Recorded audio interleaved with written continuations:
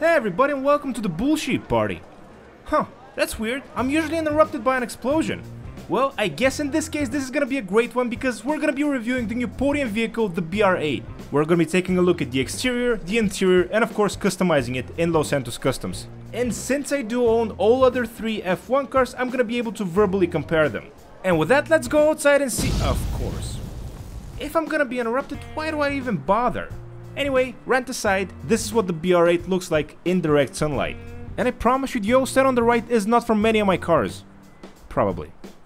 But back to the BR8, even though I called it an F1 car in the beginning, I was corrected in my last video that it's actually an Indy car. What's the difference? I don't know. Who cares? I don't know. But this is what the exterior looks like, and I think it's very bold and beautiful. Legitimately my favorite F1 car. See what I did there? As for interactivity, we can't expect anything to open here. So I guess that means the car better have awesome customization. And there's only one way to find that out, is to go to Los Santos Customs and actually customize it. But before that, let's take a quick look at the interior. Oh, that's right. There's no interior. I mean, there's a cool steering wheel with a rev counter, but that's about it.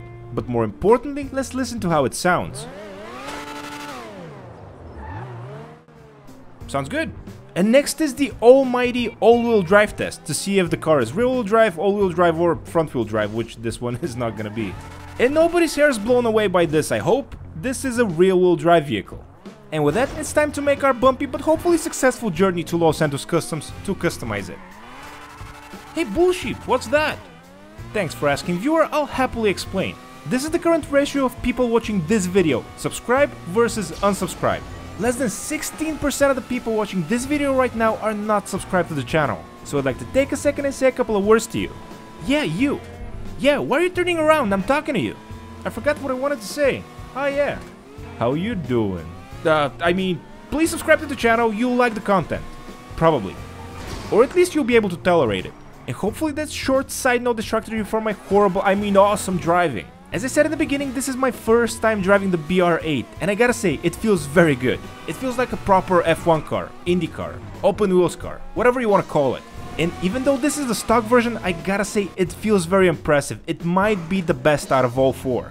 And with no more embarrassments left, it's time to just make a U-turn and get into Los Santos Customs to customize it finally. Of course.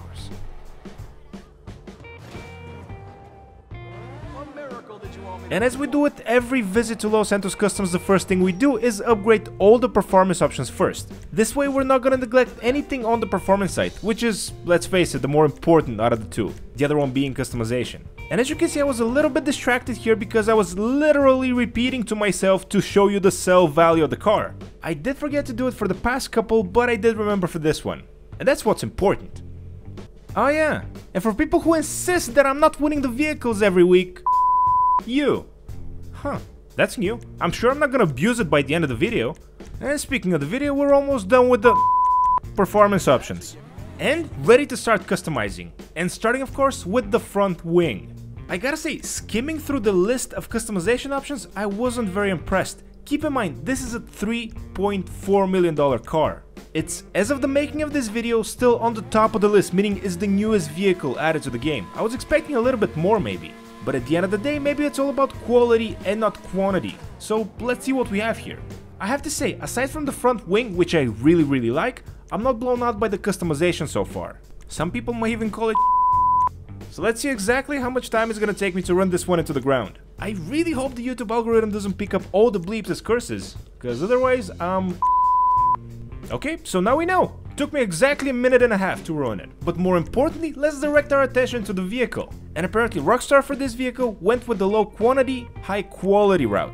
Even though everything's very limited, I can always see something that I like. Or maybe I should have put that in past tense because we're at the spoiler section. I'm not a huge fan of the spoiler options for this vehicle, so I decided to go with the stupidest one. You know, the people say go big or go home, so I decided to, well, technically go home. But go big as well. And I'm also happy to say that you can choose from special custom racing wheels if you want to spend an arm and a leg. And for me personally, the Speedster wheels are gonna do it, because they're one of the cheaper ones. And since this is an open wheel class car, we can choose from several different tire design options. And amongst those tire design options is my favorite. Oh, I can't say that either?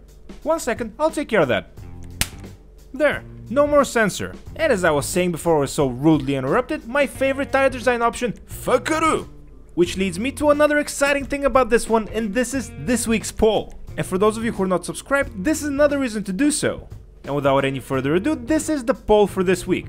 You guys had to choose between 5 matte colors, and the winner of the 5 is lime green. Thank you so much to everybody who voted, and hopefully you are gonna participate in the next one as well. I'm really getting a kick of destroying my cars this way, what can I say? And with the matte lime green selected as the primary color, we need to choose a secondary color to match it, or completely contrast it. But after thinking for a couple of seconds and then taking a close look at the vehicle, I decided the best color for it was gonna be red, to match the fukuru. Nah, this one's not red enough. Perfect. And at this point there's only one thing my life-sized Hot Wheels car needs. A better driver, but also it needs, so I guess it needed 2 things, but it also needs rims to match either the primary or the secondary color. I'm in it to win it after all. My dream is when people see me on the street to say, "There's bull sheep driving by," and to wave their middle finger at me, and for me to say, "You." Now I guess the sensor's back, everybody. Doesn't matter, we're done with Los Santos Customs, it's time to go out, see how this looks in the sunlight, and test it out. First thing I gotta say is the car definitely looks better in the sunlight than it did inside. That's not saying much, but I don't want to cry myself to sleep tonight. And with that, it's time to take our headlightless Indy car that looks like the topping for a New Mexico chili dog and see how it performs. Even though it's not apparent to you yet, the car performs drastically better. And as I said in the beginning, this might be the best open wheels car in the entire game so far. Traction, perfect. Acceleration, perfect. Turning radius, perfect. The driver's a little bit iffy, but everything else is fine. And I've been getting a lot of requests to shut up for a couple of seconds and just let you hear the car, so here we are.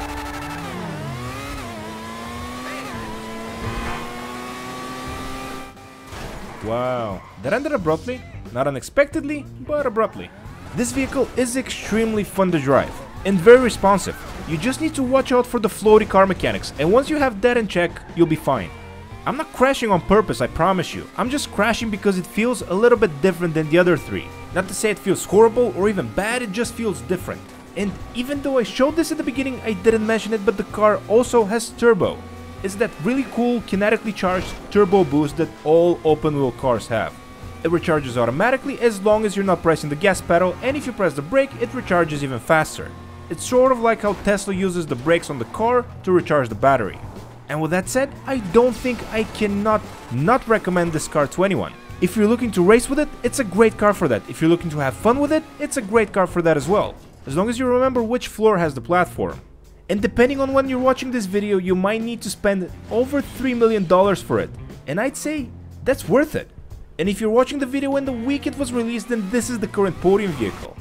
I swear, these things just happen. As I was saying, this is the current Podium vehicle, and then this is a no-brainer. It's a great looking car, as long as you don't pick my color palette. And I think with that, we are at the end of the video, unless I crash one more time. There we go.